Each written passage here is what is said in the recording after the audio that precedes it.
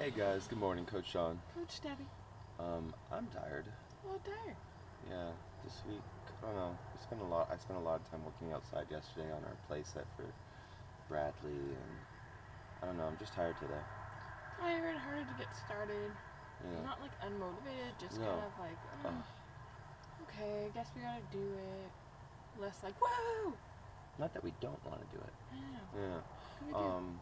So I told you we're changing the schedule up a little bit to adjust for our week because we're gonna be traveling a little bit. So we're gonna be doing build shoulders today, and then yeah. So we got shoulders, and tell you about afterwards.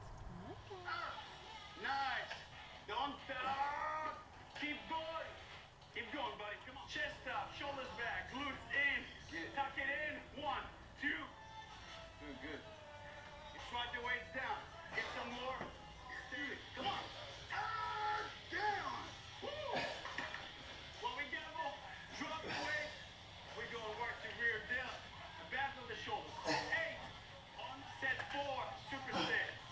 Clean the weight here. I'm staying with the same weight. Come on, guys. Let's go.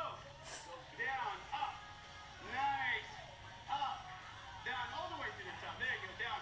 No rush. We got 4. MG, y'all. Take it away, Debbie. Done! Shoulders are done. Yeah. We weren't supposed to do shoulders today, so I don't know if it has anything to do with it. But my shoulders were sore to start. My issue is that my shoulders are weak, so in the other workouts I use them, and they fatigue trying to stabilize the weights and trying to do stuff. So my shoulders were sore from some of the other work, from back and bi, I think, and I don't know what other ones, but Chest and try. chest and try. So again, she said this isn't our normal schedule, which it's not, but this is the schedule for a huge beast. We're doing lean beast, but we had to knock cardio to make our week work. For the We're gonna be traveling, weekend. and there's no weights. Like we're not taking all the weights, so we'll do cardio and have an off day, and it'll work out better. Yeah. Good workout. Good My workout. my weight like. So I'm in this phase like you guys are gonna start hearing me talk about how like everything's blowing up, everything's light, and like I'm crazy insane, and that's just because I have great muscle memory. Not like bragging, but that just this is my wheelhouse, so it just does good for me.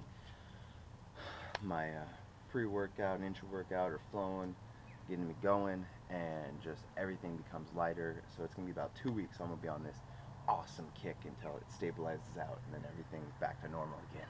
Back to hard. Back to damn. For me, I just looked at my worksheets and went, I wrote that it was hard last time, and I need to go down in weight because that's all. See that? Shift2Revolution.com. It Gotta be said. worksheets. I'm like, I don't remember this. I don't know what I'm supposed to do, but I know I can't even use a 5-pound weight for this one.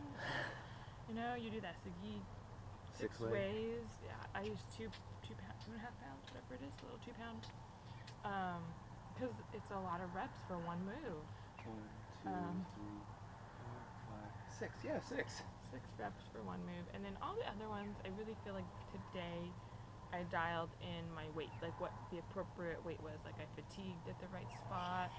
I could progressively go up. I was telling him that the jump from 15 to 12 seems like the same. Like I'm like I can't go up in weight, or I can only go up from 10 to 12 and a half because it's like the same number. Mm-hmm. And then jumping from 12 to 8, I could definitely up my weight because I'm like I could do it for 8.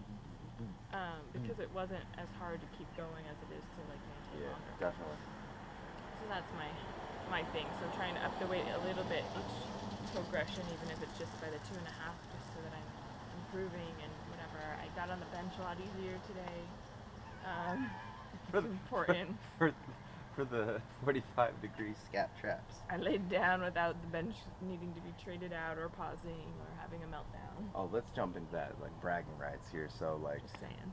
in the first set of any of the workouts, first set, okay? If you need to go lighter on that first set of 15 to get kind of warmed up, get your joints moving a little better, do so. You don't have to push it right out of the gate on that first set. When you get to the 12 and 8, you got to start pushing. But use that first one if you need a little extra warm up to keep warming up because you don't want to get injured. And that's kind of what I found out today. I was like, okay, I want 20s, I'm going to 25s. 25s were like, woo, catch, woo, catch, super light. So I was like, okay, 35s, 12. Oh my God, this is so light again. So I'm like, okay, 50. And then I did 50s. I'm like, that was about a medium effort. So then I dropped down to 40s, and it felt good. So I know next time I got to jump all my weights up again. And then to shrugs, my max weight was 65s, which I used for my 12 this time. And I used 80s, and then 80s felt light.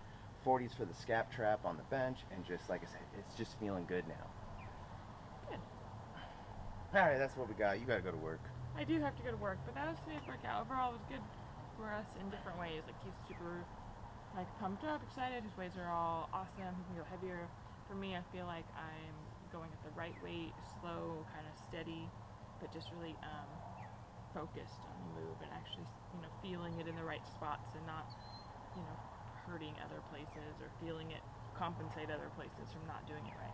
Yeah, and we're both kind of happy we didn't have cardio today because we were just feeling kind of sluggish from like I'm a hungry. cardio point. Hungry. We ate dinner earlier last night, and so I woke up, and usually we work out and then go, but I'm like, oh my gosh, I'm so hungry, John. Who knew an hour made such a difference? Difference. So, all right, guys, we will talk to you on Friday Remember, about getting fit. together. You know, I love it. I guess.